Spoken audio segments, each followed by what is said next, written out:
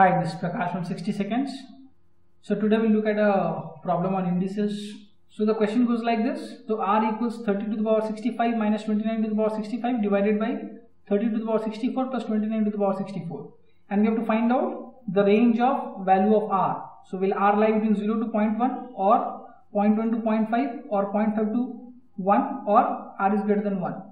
Now first we have to understand is that the question is not asking us the exact value of r.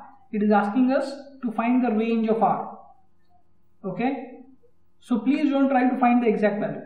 I would request you to try to solve the question on your own, and once you have tried, then please proceed to look at the answer or the solution.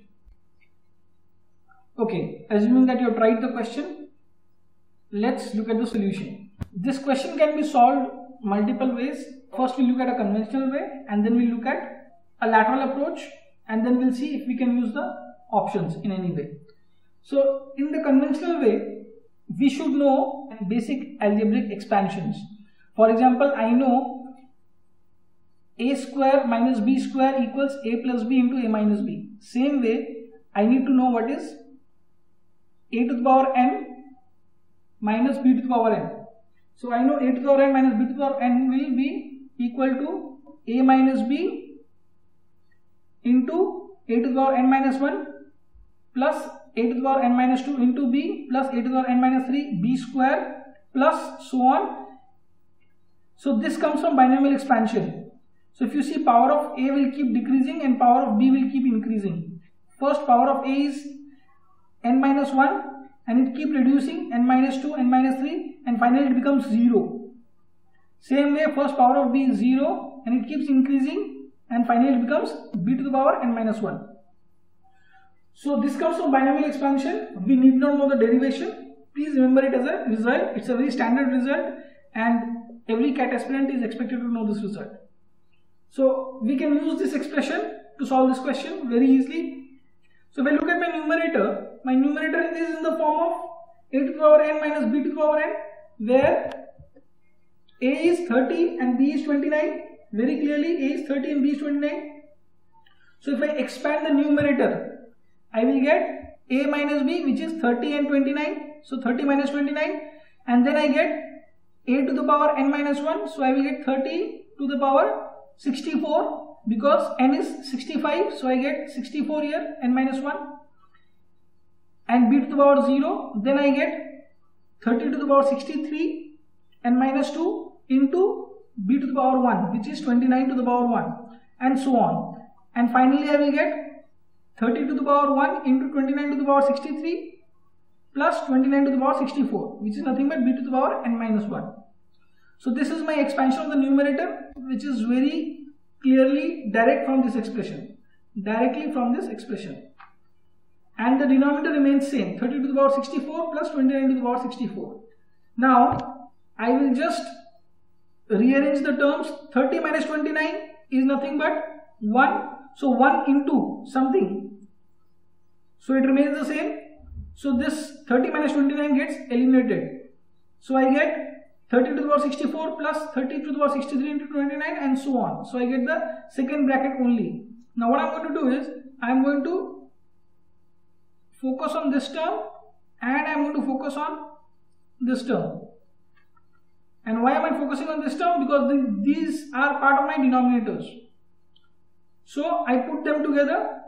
That's what I have done here. 30 to the power 64 plus 29 to the power 64. I have separated these two terms, put them together, plus I have rest of the terms. 30 to the power 63 into 29 plus 30 to the power 62 plus 29 square and so on till this term, which is 30 into 29 to the power 63.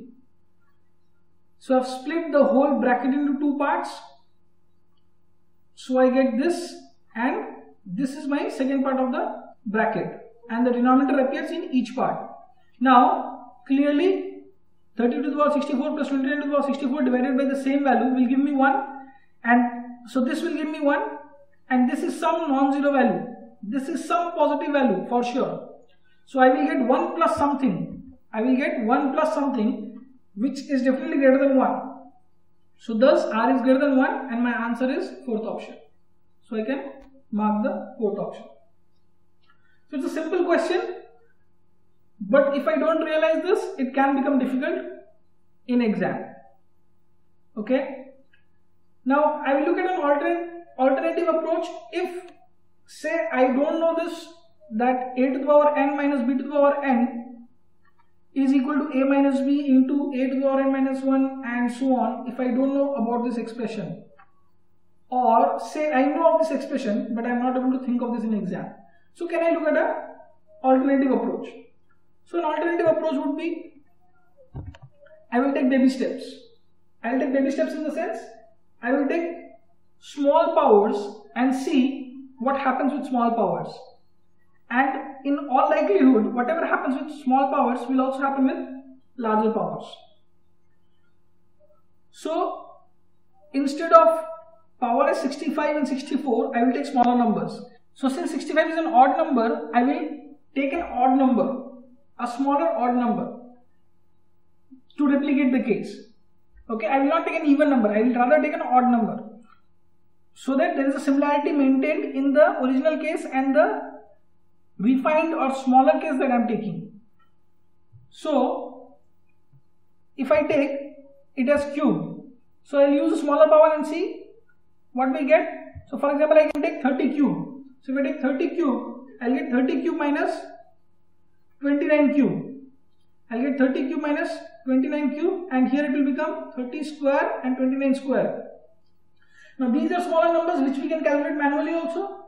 So if I take 30 cube is easy to calculate. It is nothing but 27,000. 3 cube is 27 and I will get 3 zeros. So I will get 27,000. Okay. I will come to 29 cube in a second. Okay. 30 square is easy to calculate. It is 900. 29 square. Ideally you should remember square is still 30. Or if you want, you can calculate this value. It is nothing but 841. It's not very difficult to calculate. So 29 square is 841. Now, numerator I have 29 cube. 29 square will give me 841. I know.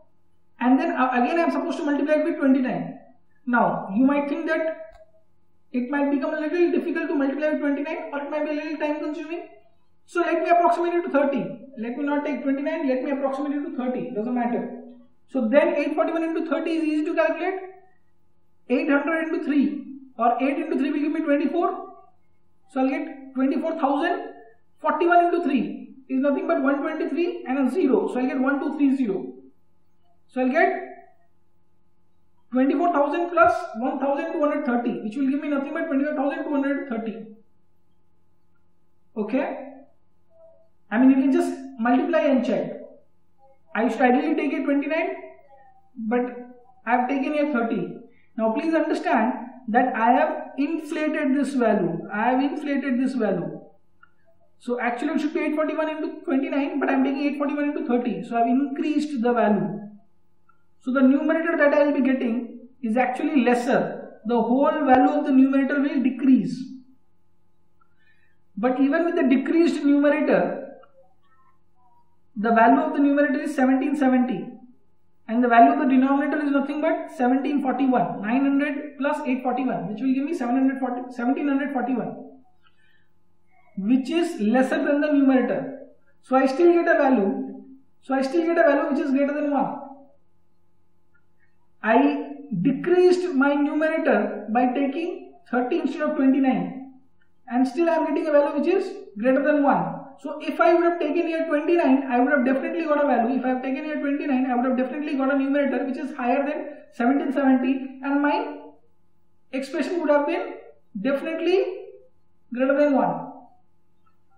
So even if I take a smaller value, clearly I get a value which is greater than 1. So I can mark my answer as option number 4. Why I can be confident is because as the power increases, this 30 cube will increase much faster.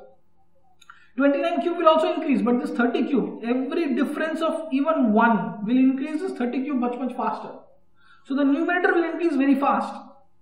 The denominator will also increase, but the numerator increases much faster as the power is higher. A higher power creates a tremendous increase, and thus for any higher power, the value of the expression will be greater than 1. I mean, if you want to look at it systematically, if I would have taken 65 as 1, If I would have taken 65 as 1, I would have got 30 to the power 1 minus 29 to the power 1 divided by 30 to the power 0 minus 29 to the power 0, sorry, plus 29 to the power 0, which would have given me 1 divided by 30 to the power 0 is 1, 29 to the power 0 is 1, so I would have got 2. So I would have got the value as half, right? Now, if I would have taken the power as 2 instead of 65, if I take the power as 2, I would have got 30 square plus 29 square divided by 30 plus 29, which would have given me 30 square is 900, 29 square is 841 divided by 30 plus 29 is 59. Sorry, this numerator is minus, right? So I would have got 59 by 59, which would have been nothing but 1. So from 0.5 the value increased to 1, and from 1 the value has increased. As I am increasing the power by 1, the value is increasing. From half it became 1, and from 1 it became greater than 1. So obviously as the power increases, I am noticing that the value of R is constantly increasing, and when the power is 65, obviously the value has to be greater than 1. So I can conclusively mark my answer as the fourth option, which is R greater than 1.0. So now this can be another approach by which you can solve this question. I can show you another way by which you can look at the question, a different way of looking at the question, by which you can eliminate some options. But that may not be good enough to solve the question completely. Okay, but you should be able to, but you can eliminate some of the options. Now let's see, and then we'll see what conclusions can we draw. Should we be using that approach to solve the question, or is the approach not good enough to answer the question? Let's see. Now what I will do is I will split the numerator. So let me break the numerator into two parts. So one part is 30 to the power 65, another part is 29 to the power 65. So let me split it into two parts. So I get 30 to the power 65 divided by, the denominator remains the same, minus 29 to the power 65 divided by 30 to the power 64 plus 29 to the power 64. I know this whole expression is a positive value.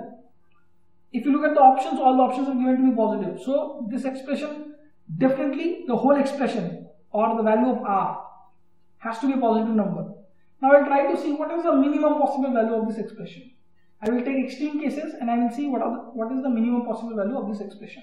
So I will try to see what is the minimum possible value of this whole expression. Okay.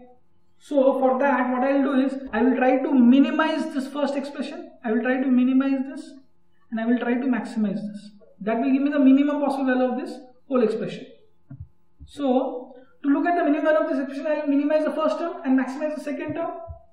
So to minimize the first term, maximize the denominator. So to minimize this first term, what I will do is I will maximize the denominator. So to maximize the denominator, what will I do? For simplification, I will take 29 to the power 64 as 30 to the power 64. I will replace 29 to the power 64 by 30 to the power 64.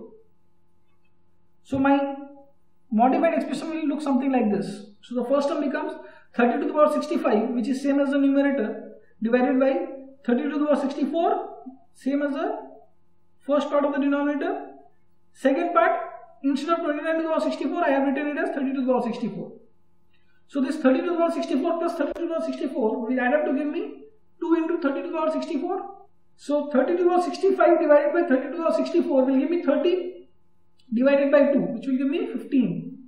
So the first term's minimum value can be 15. Okay. Now let me look at the second term. I am trying to maximize the second term. So to maximize the second term, I will try to minimize the denominator. I will try to minimize this denominator. So thus, I will take 30 to the power 64 as 29 to the power 64. That's an extreme case I am taking.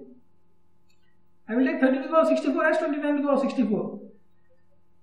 And please understand, why am I converting 30 to the power 64 into 29 to the power 64 because my numerator has 29. So I can cancel some terms. That's how I look at the maximum value.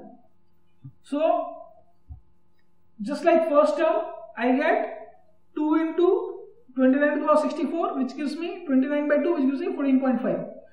So the minimum value of first term can be 15, the maximum value of second term can be 14.5. So my modified expression becomes, first term is 15, second term is 14.5, which is equal to 0.5. So the minimum value of this whole expression can be 0.5. Now definitely it will not be 0.5, the expression will be more than 0.5. So I can straight away eliminate my first and second option. So my answer lies in third option or fourth option. Now this may not be good enough to select an answer. I still have two options and I don't know which one is right. But in the environment of exam, if I can eliminate two options and it's only two options which I am confused with, I would be willing to take a chance. I mean, I can take a guess and there's a 50% chance of getting it right. So will you attempt this question or not? Given that you have been able to eliminate two options, I will leave it up to you. But I just wanted to show you how, using your common sense, you can eliminate some of the options. Okay? Maybe in this question I was not able to eliminate three options, but maybe in some other question, by using a similar logic, you might be able to eliminate, say, three options, and you are left with only one option. Okay? I just want to open up your mind to a lateral thinking. So these are the different ways in which you can solve a question like this. Okay? If you have any questions, please post them below and I'll try to answer them as soon as possible. Thank you.